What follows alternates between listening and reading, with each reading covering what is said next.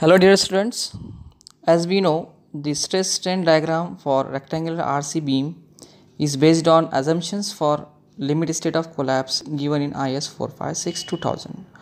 So the depth of total axis XU can be obtained from stress strain diagram, that is the ratio of XU to the 0.0035 strain at extreme compression fiber equals to D minus XU distance to the strain at level of tensile reinforcement, that is 0.002 plus 0.87 Fy divided by ES.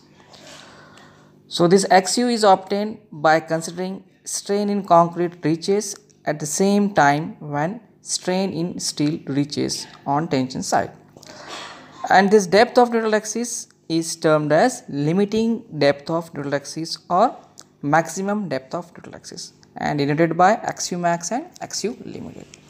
Now this value of XU limited can be obtained by substituting the values of grade of steel and ES. So let's find the value of XU max for Fe 415 grade steel and M20 grade concrete. So we get XU divided by D minus XU will be equals to 0.0035 divided by 0.002 plus 0.87 Fy divided by ES, or XU divided by D minus XU will be equals to 0.0035 divided by 002 plus 0.87415 divided by 2 into 10 raised to 5.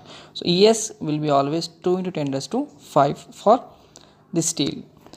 Now by solving we get XU max or XU limited equals to 0.48 D, and this ratio XU max by D, that is equals to 0.48, is termed as constant or design constant for the given grade of material.